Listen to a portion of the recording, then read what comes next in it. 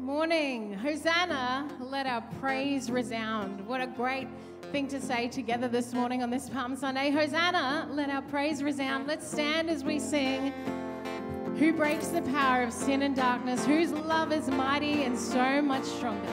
The King of glory, the King above all kings, who have come to praise this morning. Let's lift our voices.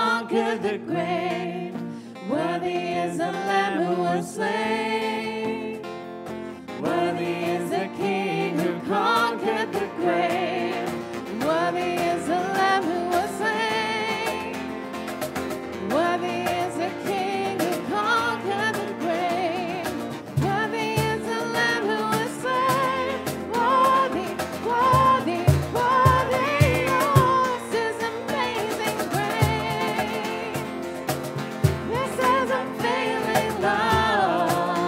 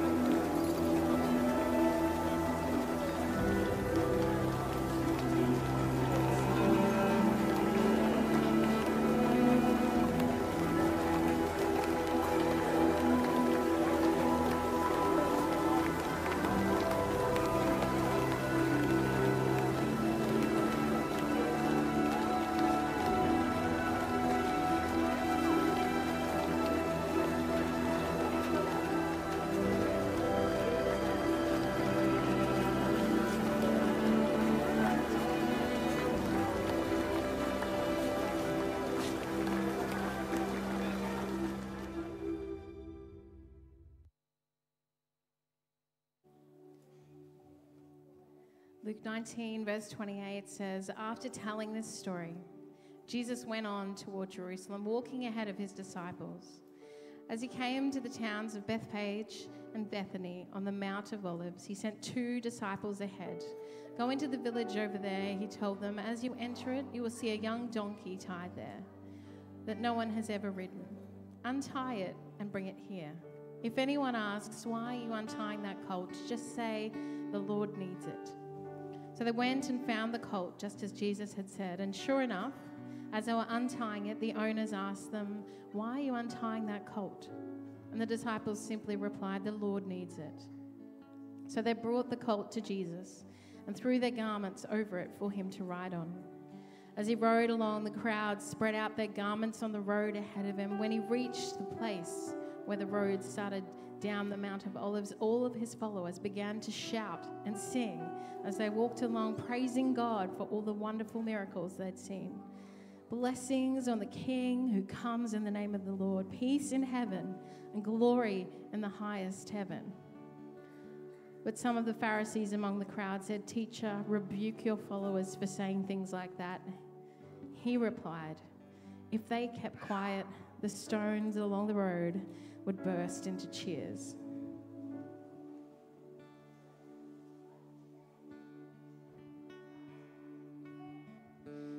What can wash away my sin?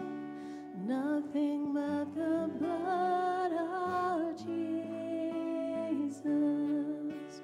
What can make me whole again? Nothing but the blood of Jesus.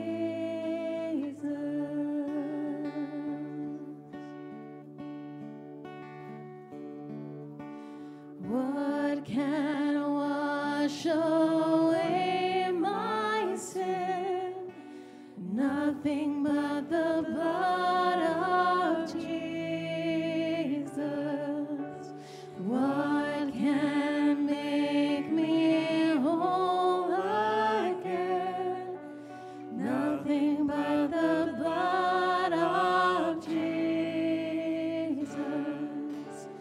Oh, precious is the flow that makes me white as snow. No other fount I know, nothing but the blood of Jesus. Nothing but the blood of Jesus.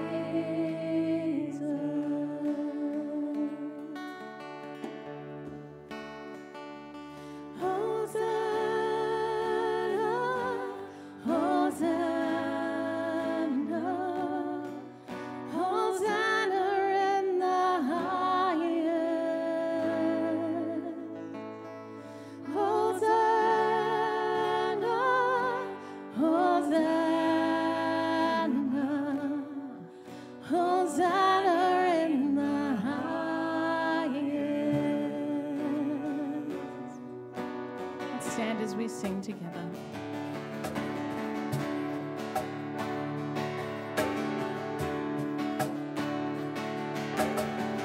I see the King of glory coming on the clouds with fire. The whole earth shakes, the whole earth shakes.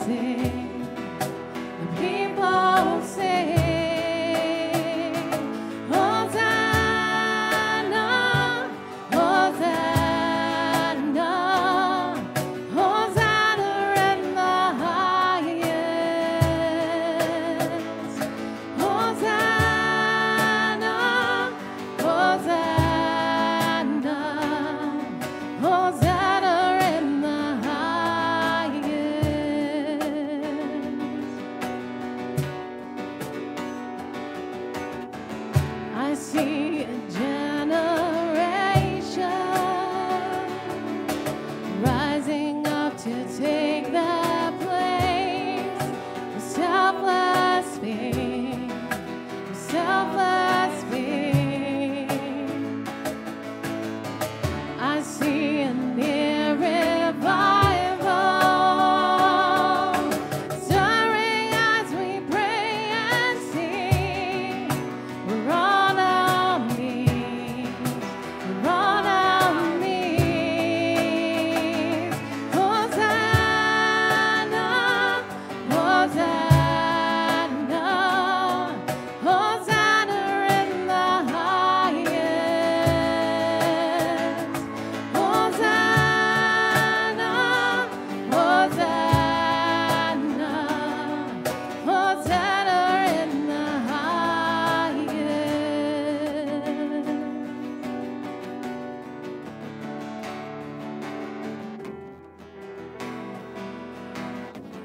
Heal my heart and make it clean. Heal my heart and make it clean. Open up my eyes to the things unseen. Show me how to love like you have loved me.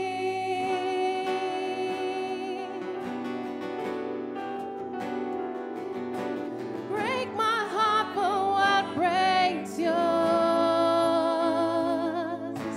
Everything I am for your kingdom's cause. As I walk from earth into eternity.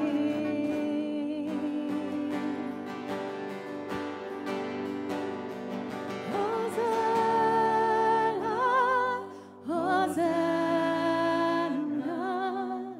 Hosanna in the highest. Hosanna, Hosanna, Hosanna in the highest. Lord, we lift your name on high in this place right now. Lord of all majesty, Hosanna in the highest. We praise your name because of what you have already done for us. We thank you for the sacrifice. We thank you for your love. We thank you that you gave it all for us. So it's our prayer this morning as we give you our praise is that we would lay down our lives in return, that we would give ourselves for your kingdom, that what breaks your heart would break our heart too. I pray that you'll continue to soften our hearts and draw us close to you as we praise your name this morning, as we lift you up in worship. And may we understand the true meaning of Palm Sunday, the King of Glory riding on a donkey, the King of Glory coming so that we could have life in all its fullness, life eternally. Thank you for what you have done for us. And we praise your name right now in this place. Thank you, God. Amen. Amen. You might like to take your seats.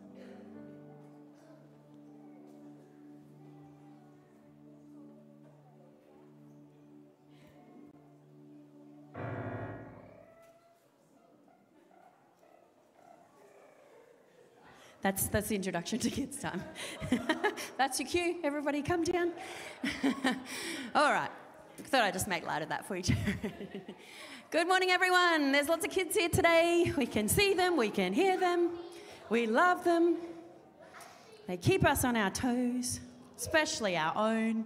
Come on down. Oh, Nikita, you're getting into the thing. You got a palm branch this morning. And I saw Jacob's got a palm shirt. I think that deserves a clap. He's going really into the theme this morning. Did you plan that? You just did it by yourself, you didn't even know. That's pretty crazy. All right. I noticed we're one step ahead of the grown-ups, which is pretty cool. Because if you saw the video, What was happening in the video earlier this morning? Jesus was coming into Jerusalem, and all the people were excited and placing palm leaves. Excellent. So we actually started learning about that about 4 or 5 weeks ago, grown-ups, because we wanted to fit all of our lessons in before the Easter break. So, does anyone have exciting news? I've got exciting news. We're heading into the last week of school for those who are about to be on school holidays, which means we're heading into Easter. Anything else? On Thursday, it's Joe's birthday. On Thursday, it's Joe's birthday. Oh, I know someone else having a birthday in the Easter holidays too. Zachary. Any other news? Mine's on February. Yours is in February, so you've already had yours.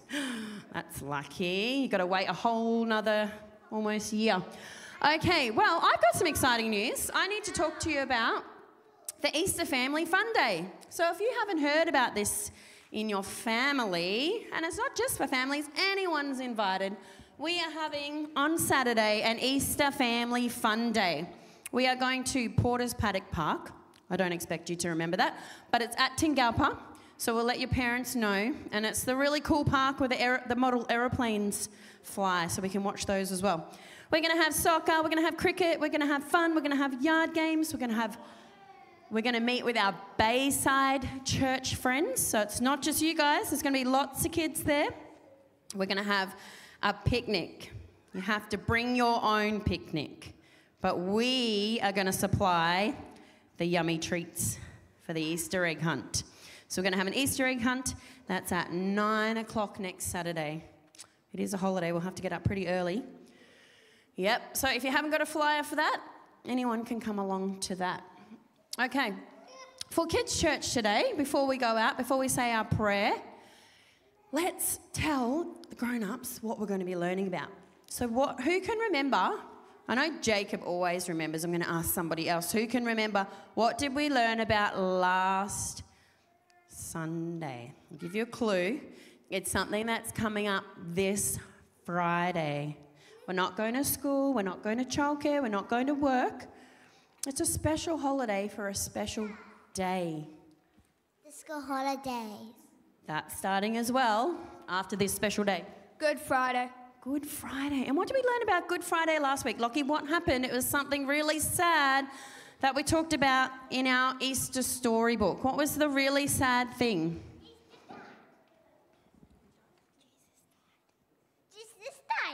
Jesus died on the cross. We learnt about he was arrested in the garden.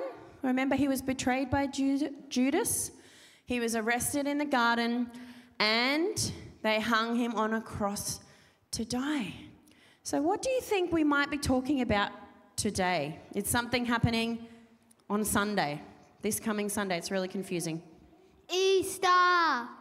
Easter Sunday. So today, because you're all tired and close to holidays, I've got some treats out at Kids Church today. I really like chocolate. I can have a little bite. See if it still tastes okay. It is really good.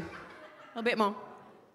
Hang on a minute. I was expecting some caramel or some strawberry.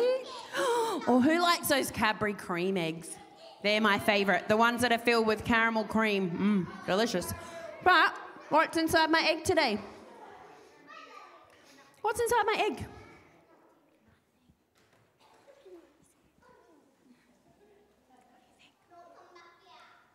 Chocolate.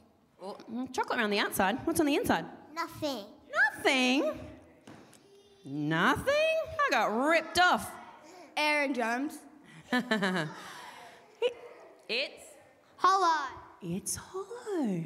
So today, you might remember last year, some of you that were here, we did the special Easter egg story with the plastic eggs. And inside the white egg, it was empty.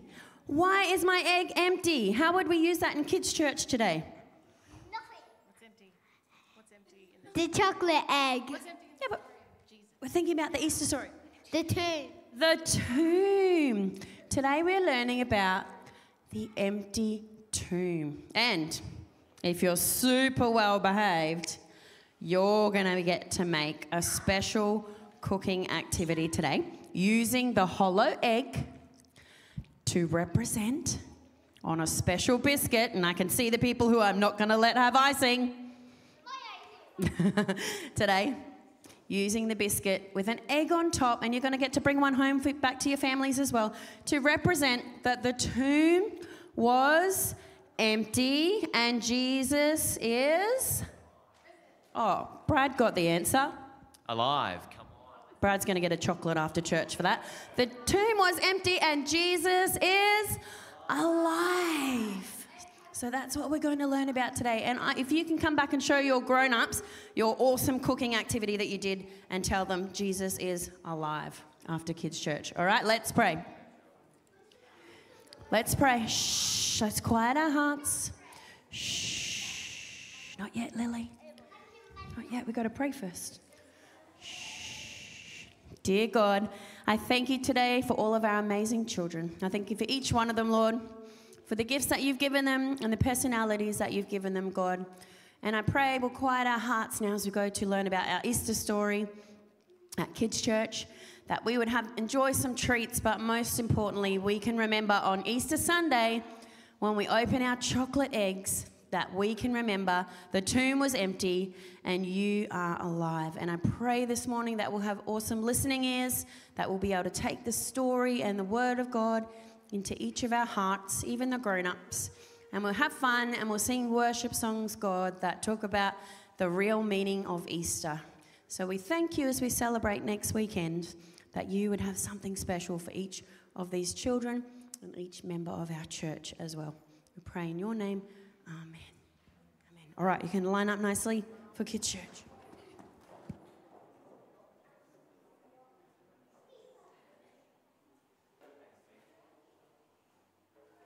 Thanks, Megan.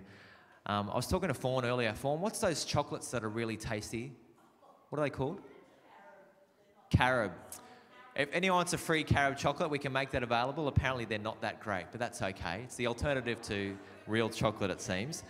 But it's great to see the kids, and thank you for the team for helping them learn and grow through those experiences of Christ and the stories and the unfolding revelation of who Jesus is.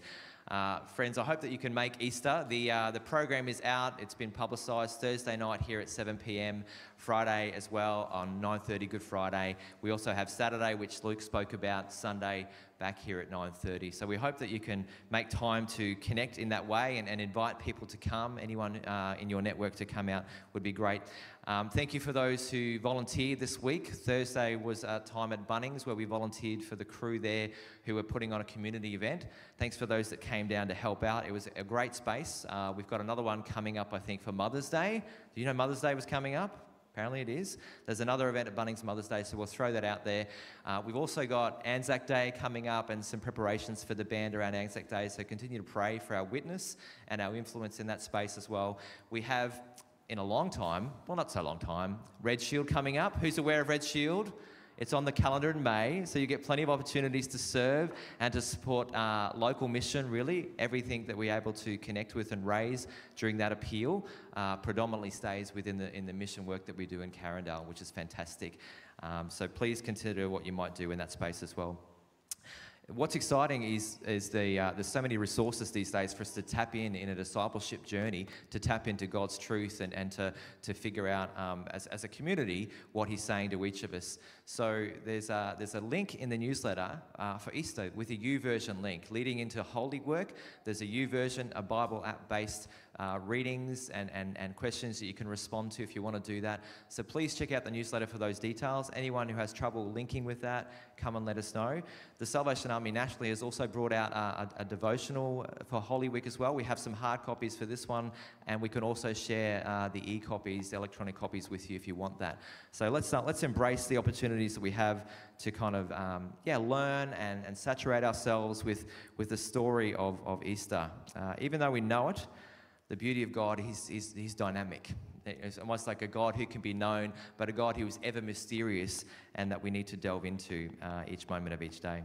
We're going to read from Mark now. We've had some different scriptures this morning, but we're going to read from Mark's Gospel, continuing to journey with Mark's Gospel from chapter 11 today.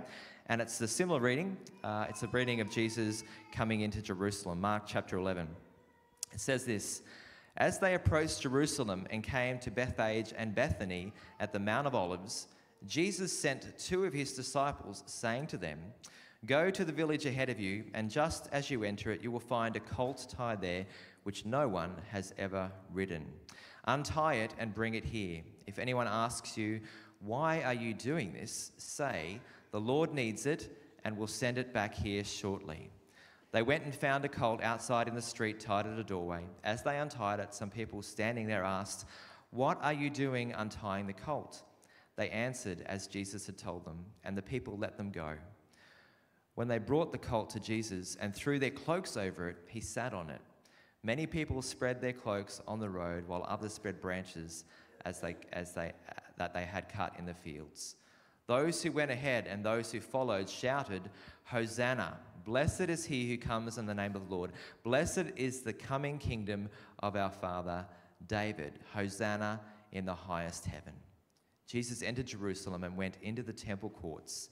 He looked around at everything, but since it was already late, he went out to Bethany with the 12. May God grant us understanding.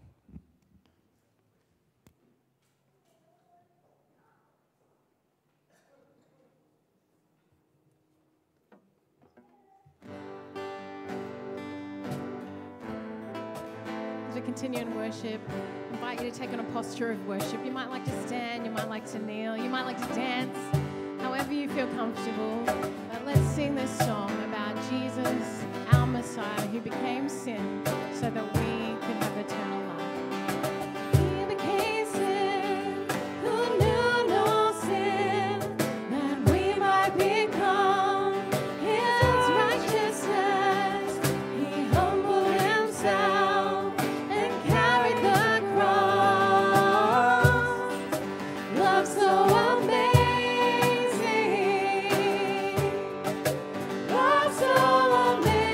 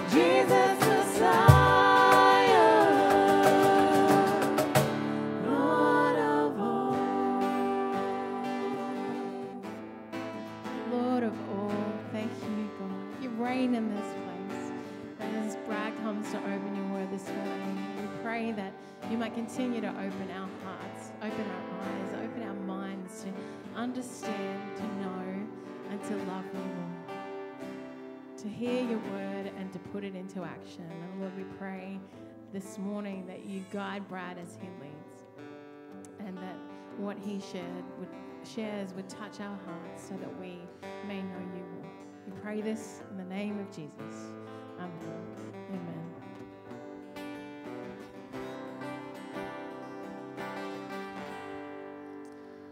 Hosanna, save us. I don't know this morning what you need saving from, but we're going to spend some time on that this morning. Do you know the story about Jesus coming into a town? It's interesting, actually, that quite a number of times Jesus comes into town and encounters people and does healings at the city gates and all that sort of stuff.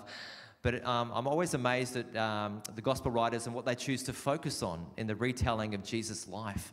And here we see a story about Jesus coming in to Jerusalem. Now, I don't know if anyone's written a story about when you came back into Brisbane lately. Did anyone send out the fanfare and the mayor get in touch and welcome you at all? But it's a story about a guy coming into Jerusalem and what the crowds do in response to Jesus. And it's picked up in all four Gospels.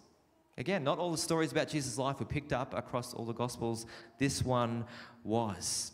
And if we want to get a sense of what it's all about, it's really helpful to read from even Mark 10. And a few weeks ago, you might remember when Adele spoke, she talked about a guy called Bartimaeus. Who remembers that story? About a blind man, Bartimaeus, being healed.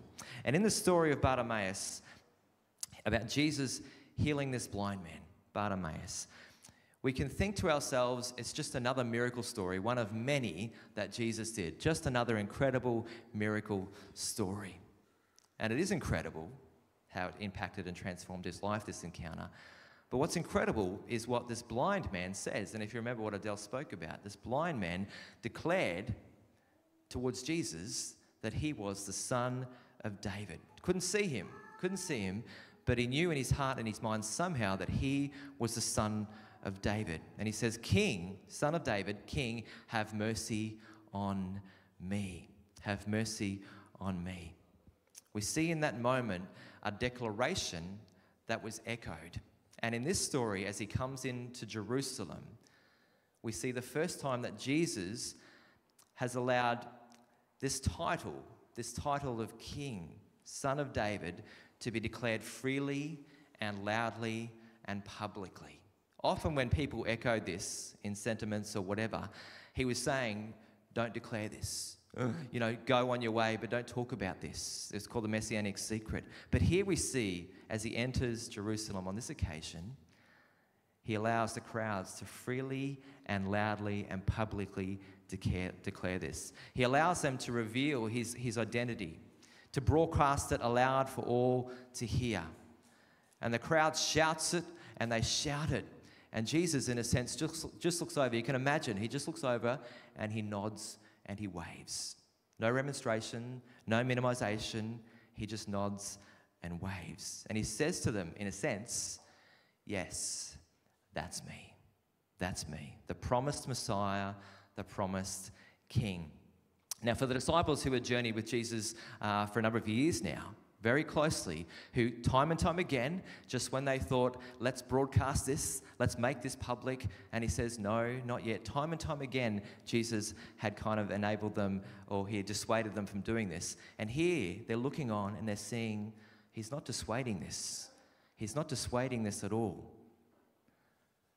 Their agenda over the months was for him to declare this, to declare that he was a king, that he was the promised Messiah. But he didn't want this. But for such a time as this, now he does. Jesus says, yes, it's true, I am the deliverer. The impetus, friends, at this part of the story, the impetus of the journey of Jesus in mission, the momentum has shifted in this moment. The momentum has shifted in this moment. It's like game on in a new way. Jesus was entering the epicenter of Judaism, the capital of Israel, the place of the sacred temple, a political hotbed under Roman rule. The crowds were beseeching him as their king, their savior, and this was, in a sense, in defiance of the religious leaders and the emperor. What they were saying was almost tyrannical. What they were saying was tyrannical. This was no random, spontaneous scene. This was no rhetoric of happenstance. It's actually a revelation of Jesus taking ultimate charge. Jesus is bringing these events to bear. And whatever is happening in your life at times, friends, I want to encourage you that Jesus is sovereign. Jesus is bringing these events to bear. He's moving things towards the opus of his earthly mission, and it happens quickly. We know again the volume of account in the Gospels and what's dedicated to this particular Holy Week. It's significant, the amount of volume that's dedicated in the Gospels for this 1 week. He's moving things towards the opus of his earthly message, of his earthly mission. This is a staged arrival in Jerusalem, and he's now intentionally drawing attention to himself. He's now intentionally drawing attention to himself. Where once he sought to elude the starstruck crowds whose excitement threatened to turn his mission into a circus show, because that's what can happen. Where once he tried to hush those who championed his name without fully understanding who he was, and dampening the aspirations of those who saw only visions of glory and worldly rewards, unable to conceive the signs along the way that was always pointing towards suffering and sacrifice. What happens here is a complete reversal. He now encourages the crowds to beckon his name, Son of David, King. The atmosphere is charged with the heartbeat of Passover. We know that. It's charged with a heartbeat of Passover. Deliverance is tangible, palpable, and satiable in the minds and hearts of the Jewish people. Passover is about deliverance. Deliverance was insatiable in the hearts and minds of the people. Hosanna, save us. Hosanna, deliver us. From what? From what?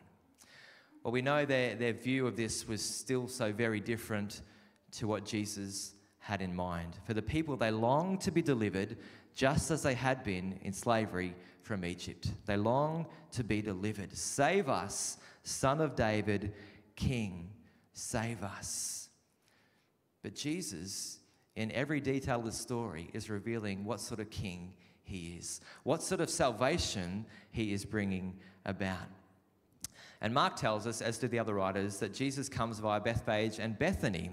And if you know anything about these two small towns, Bethany was the home of Mary and Martha and Lazarus. They were very close friends of Jesus. Jesus had stayed there. This was a place that Jesus hung out in a fair bit. Bethany was on the eastern slope of the Mount of Olives and only a few k's from Jerusalem. In fact, Bethany was so close to Jerusalem, every Saturday you could do a park run from Bethany to Jerusalem. And you still have 2 k's to go. So it was really close, really close. And no other crowd understood Jesus better. Jesus knew the village well. He knew who owned the animals. He knew the village well. It was a small village, and he knew who owned the animals, where the animals were, and he was intimately aware of many of the details of this town. And no other crowd of people knew Jesus better, aside from probably the disciples. The people in these places knew Jesus well. They knew about Jesus' power. They'd seen Jesus raise Lazarus from the dead, and they knew him well. And he instructs 2 of his intimate disciples to go and grab a specific donkey. Go and grab a donkey from out front of this house. You know, when you think about the story, surely he had some sort of arrangement. I don't know about you, but I'm not in the habit of going and picking up donkeys from people's houses and just taking them. Imagine doing that for somebody's pet. I'm just going to go grab the pet and I'll bring it back later. Just let them know. It just doesn't happen. Surely he had some sort of arrangement. Why would he just go and take a donkey? But Jesus, in all his grace and in humility, he actually says to the disciples, make sure you let them know that I'm going to be riding it. Make sure that you let them know that I'm going to be riding it, and it will be returned later. It will be returned later. Jesus is not a king, even though he should be in some ways or could be. He's not a king who lives entitled, laying claim and taking whatever he wants. Whatever he wants. Even in this interaction, we can see the considerate Jesus, the humble Jesus, a man with integrity.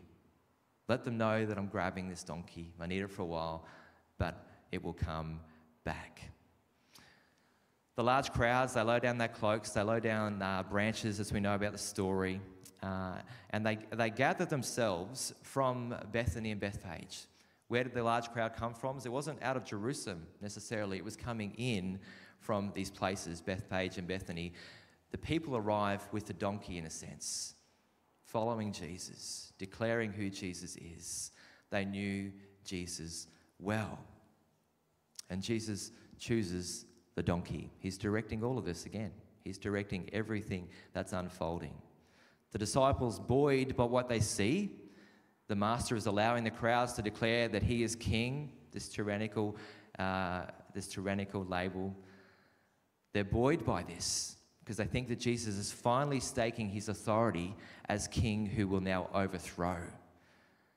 Every time they see the fullness of the power of Jesus, every time they saw the fullness of the power of Jesus, the power over evil spirits, the power over nature, the power over sickness, the power over death ultimately, they want him to tear down the Roman oppressors and go all out. It's a natural extension of power, surely, that he would free them from their situation, being in bondage under foreign rulers. Here is the moment, they're thinking.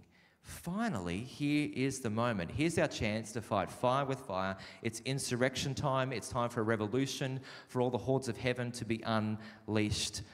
And what does Jesus do? He rides in on a donkey. He rides in on a donkey. No war horse. He rides in on a donkey. Friends, Jesus often does things that we don't expect. Often does things that we don't expect. Often does what we don't predict. Often does things that are in contrast to what we think he should. Jesus isn't doing it right. Jesus is not doing it right. For the disciples, this is kind of a PR nightmare. Jesus would be a PR nightmare. Who'd want to be the PR manager for Jesus? No thanks. Jesus, you're never going to win an American presidency election race doing it this way. You're never going to win doing it this way. He's sending these mixed messages. King, save us. What's with the donkey? Well, we know enough from the commentaries and the other Gospels as well that Matthew, it says itself, behold, your king comes to you gentle. He comes to you gentle. And when I think about God and the gentle nature of God, which we've talked about previously, he is gentle, he is humble, but he's also not modest. He's humble, he's gentle, but he's not modest. He's loving, he's tender, he's compassionate in his service with others. But he also does make incredible claims about himself and who he is. He didn't want it promoted, but he makes incredible claims about himself and who he is. And we see that even later on, we're going to talk about that, but later on after the story, he goes into the house, the temple, the house of God, and he starts rearranging the furniture, right? And you'd only do that if you're in charge, right? Jesus himself is in charge.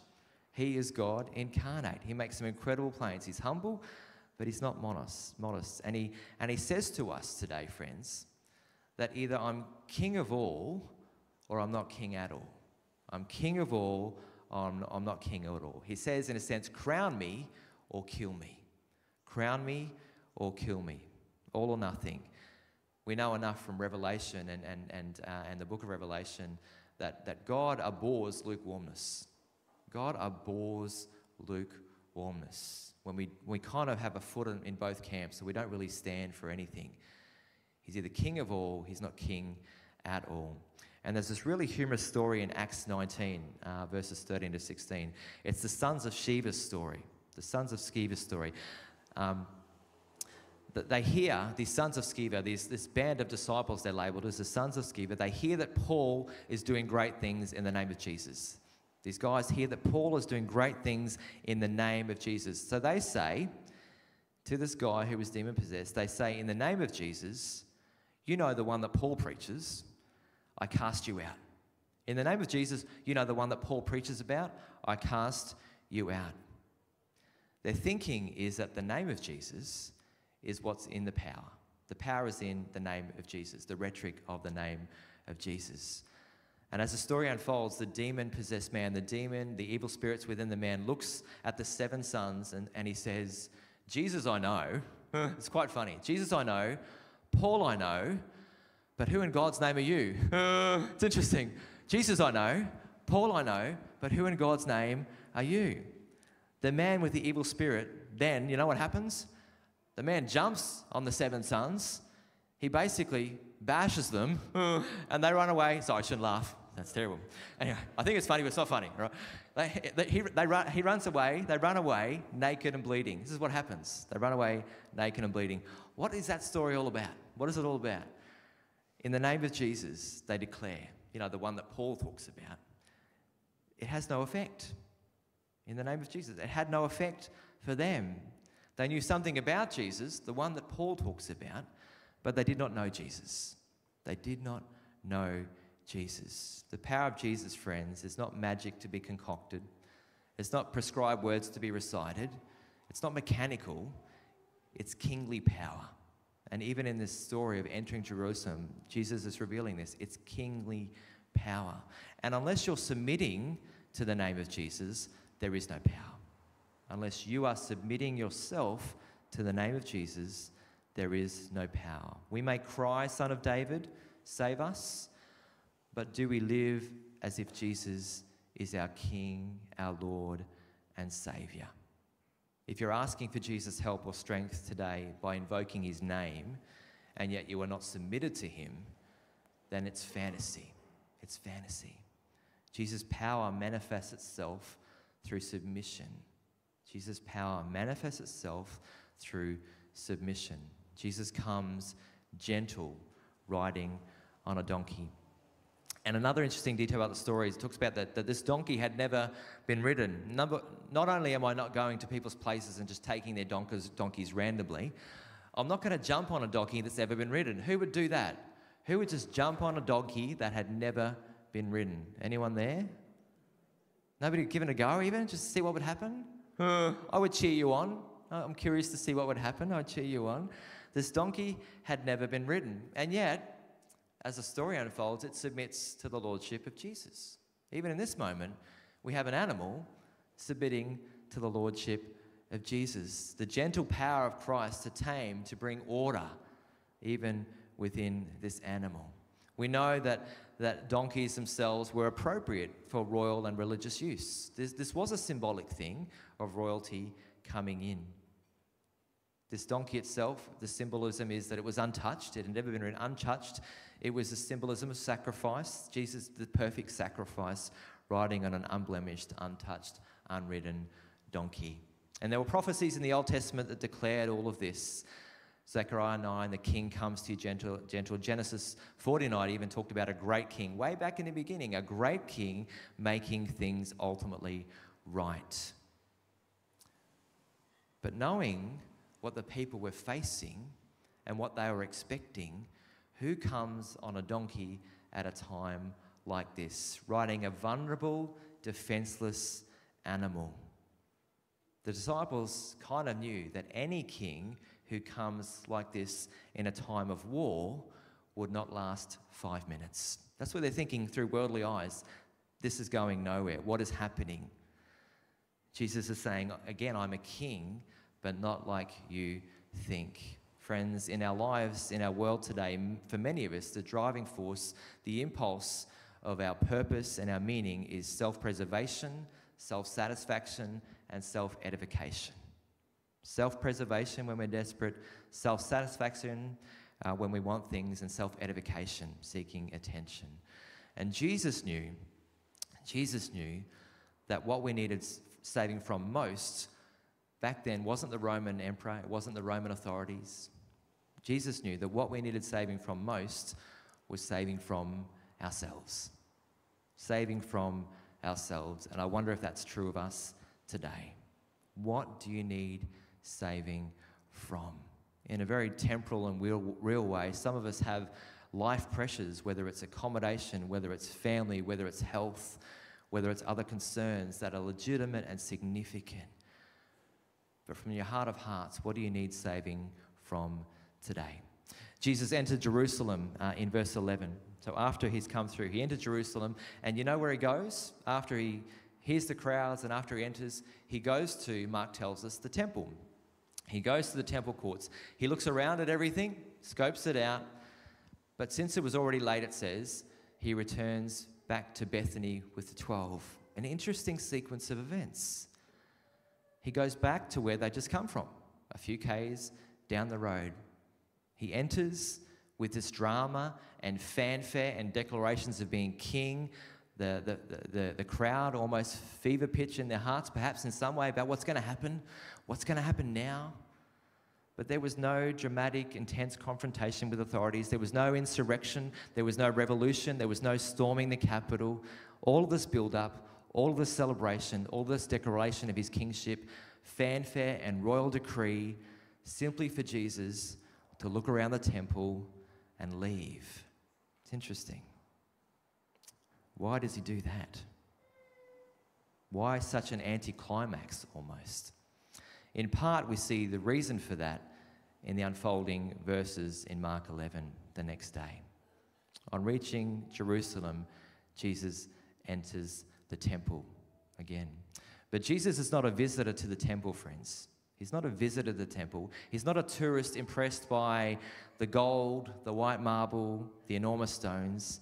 He doesn't come out of even some pious religious observance offering prayers or sacrifice.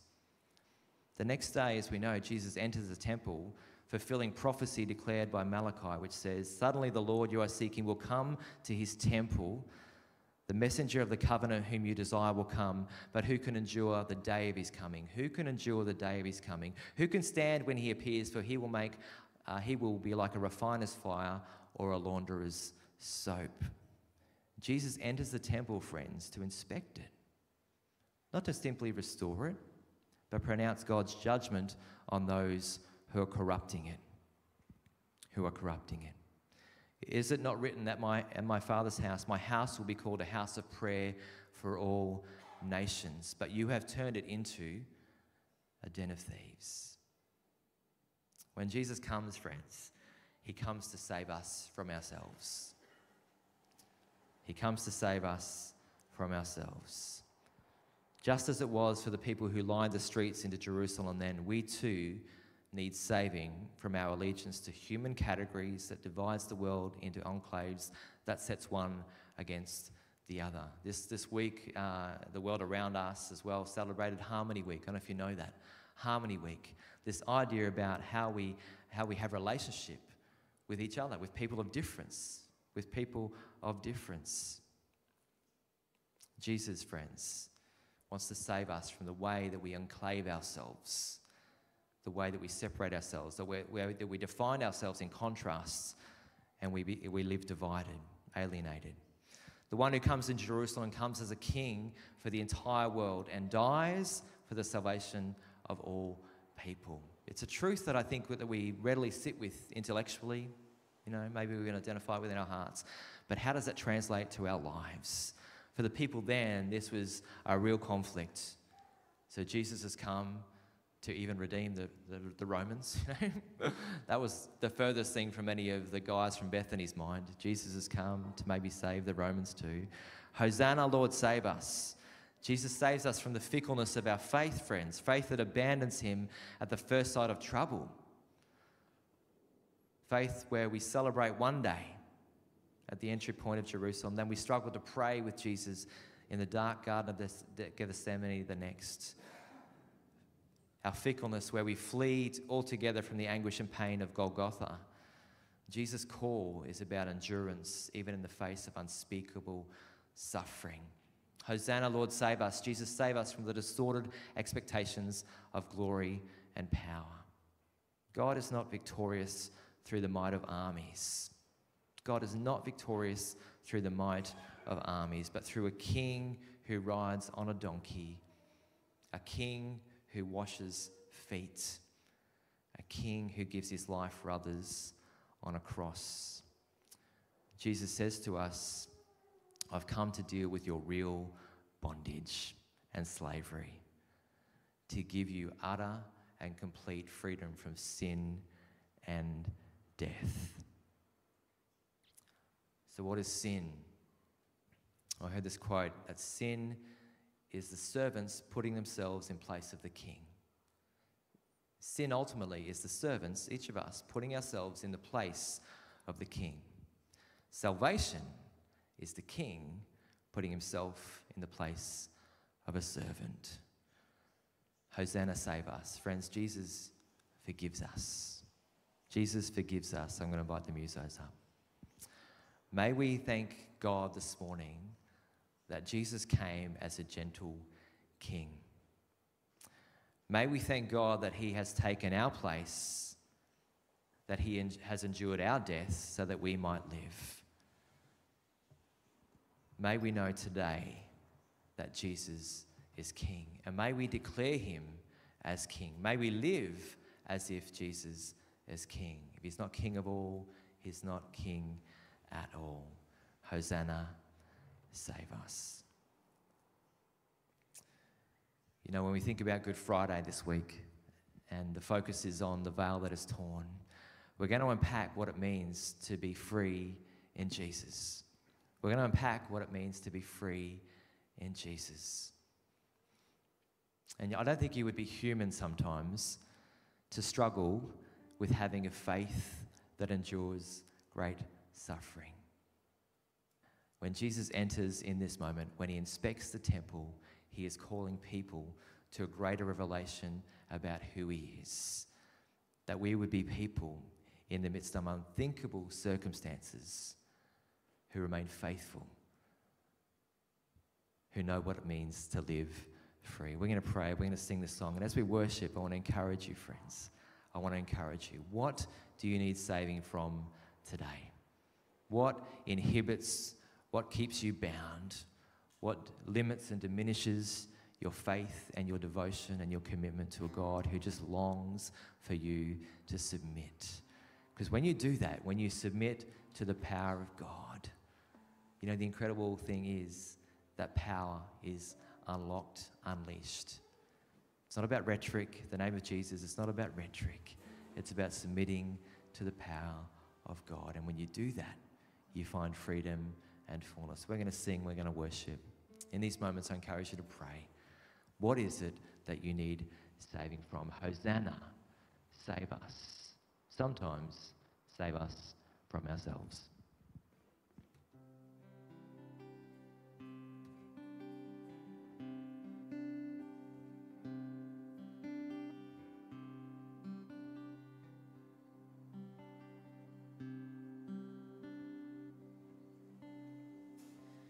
Who else would rocks cry out to worship? Whose glory taught the stars to shine?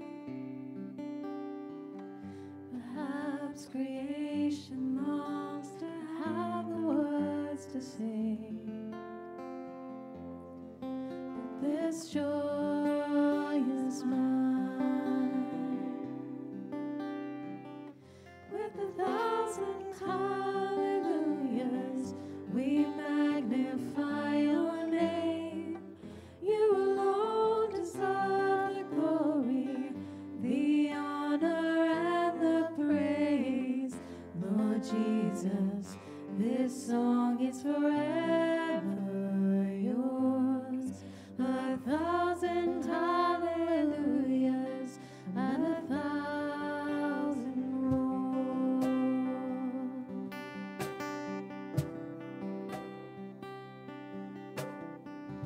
Who else would die for our redemption? Whose resurrection means all rise.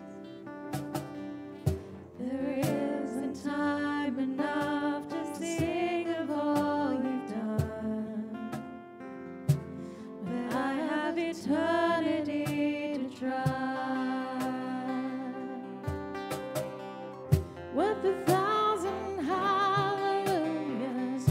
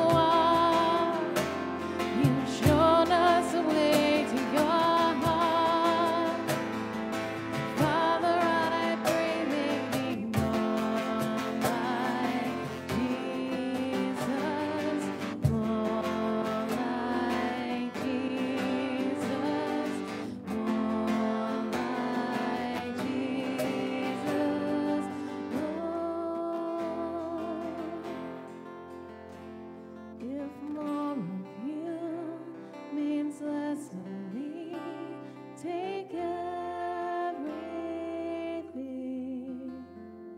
Yes, all of you is all I need. Take everything.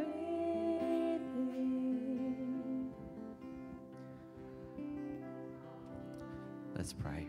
Jesus, that's our heart's cry today. Hosanna, save us. King of all kings. Lord, what does that mean for us today? What do we need saving from? Lord, you know the concerns of our hearts. You know the things that we desire, that we've longed for. But more than all of those things, as we lay them before you, more than all of that, Jesus, may we see you for who you truly are. May we believe in you for who you truly are. King of all kings, Hosanna, save us. And sometimes, Jesus, save us from ourselves. Lord, as you inspect the temples of our lives today, what do you see? What do you see?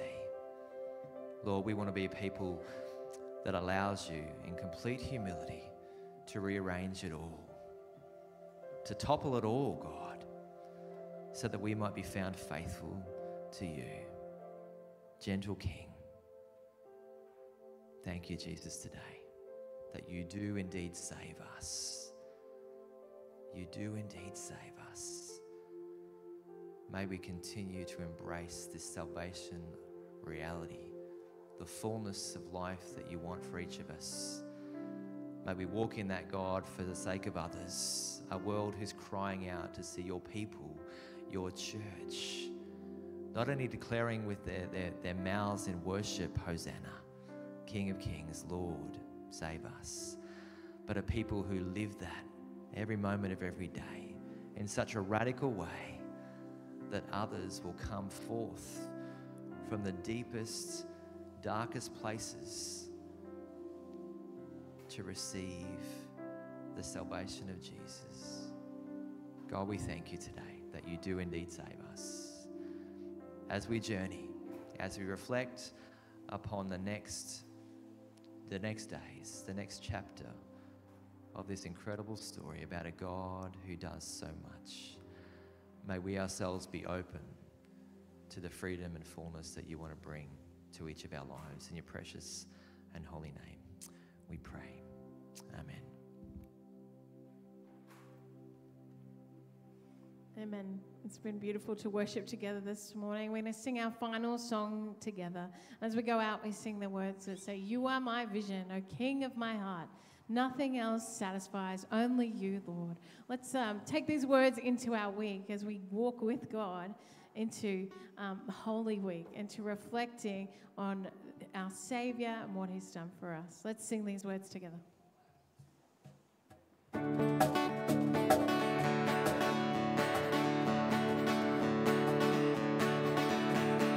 You are my vision, O King of my heart. Nothing else satisfies, only you, Lord. You are my best, Lord, by day or by night. Waking or sleeping, your presence my life.